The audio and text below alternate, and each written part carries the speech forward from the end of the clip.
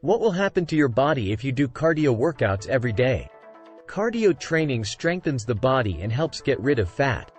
Cardio workout restores and maintains the health of the heart and blood vessels, increases endurance, and normalizes metabolism.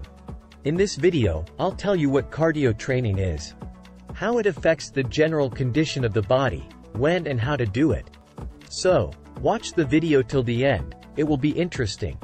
Cardio training is a type of physical activity in which the heart works in a rapid mode, and subcutaneous fat and glycogen act as energy sources.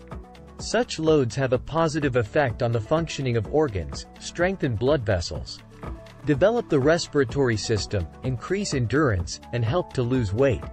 At the same time, increased heart rate values are a necessary condition for efficiency of training. Exercise accelerates the heart muscle to the desired number of contractions, in which the body activates metabolism and biochemical processes. Keeping the heart rate within the specified limits for 30 to 60 minutes ensures a high-quality training result. However, exceeding the specified limits is dangerous for health. Therefore, during exercise, constant monitoring of these parameters is necessary. What are the benefits of cardio training? In addition to burning calories and increasing endurance, cardio exercises ventilate the lungs and saturate body cells with oxygen, train the heart muscle, reducing the risk of heart attack, prevent atherosclerosis, hypertension, and diabetes, speed up metabolism, normalize hormonal levels and improve skin condition, reduce bad cholesterol, strengthen bone tissue and contribute to the production of endorphins, which increases the body's resistance to stress, normalizes the activity of the central nervous system, tones up in general, and increases energy. The success and benefits of any type of cardio training depends on proper nutrition.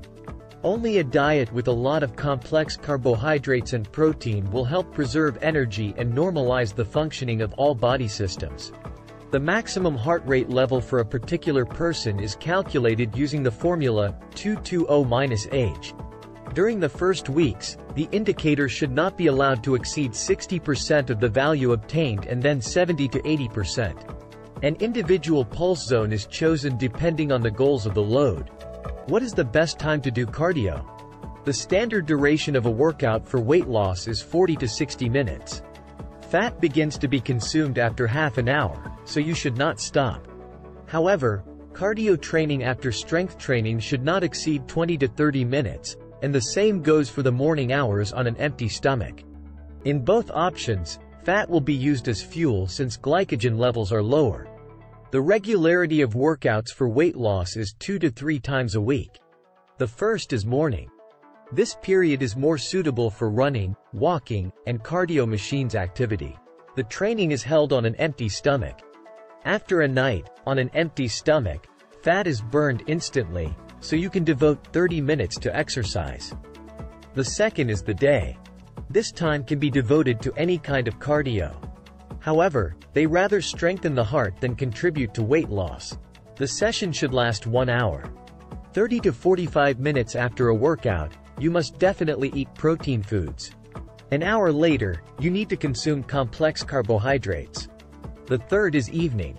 This time is also suitable for any cardio loads and doesn't differ in duration from the daytime.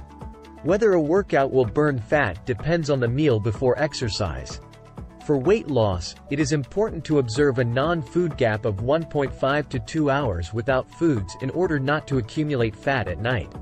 Fourth, morning and evening. This option is used for fat burning, and it works great. Morning and evening workouts should take 30 minutes each. The first is performed on an empty stomach, and the second at bedtime, without eating anything after it. How to do cardio for weight loss? It is worth noting that cardio training doesn't always lead to the burning of a large number of calories, especially if the training is organized incorrectly. In addition, too intense and prolonged exercise can lead to heart wear. That is why it is important to correctly calculate your resources and draw up an activity plan. Different people have different rates of fat burning. The indicator depends, in particular, on age, degree of load, and physical condition.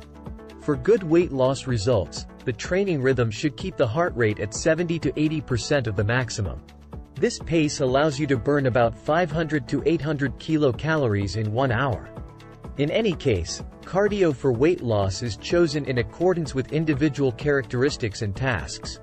Start training with a minimum pace and accelerate the pulse gradually, controlling its value. Running is considered an effective and popular exercise option, but such activity is not suitable for overweight people due to the high pressure on the joints and knees. Other fairly effective options include swimming and jumping rope. By the way, friends, be sure to watch other videos, and don't forget to subscribe to our channel.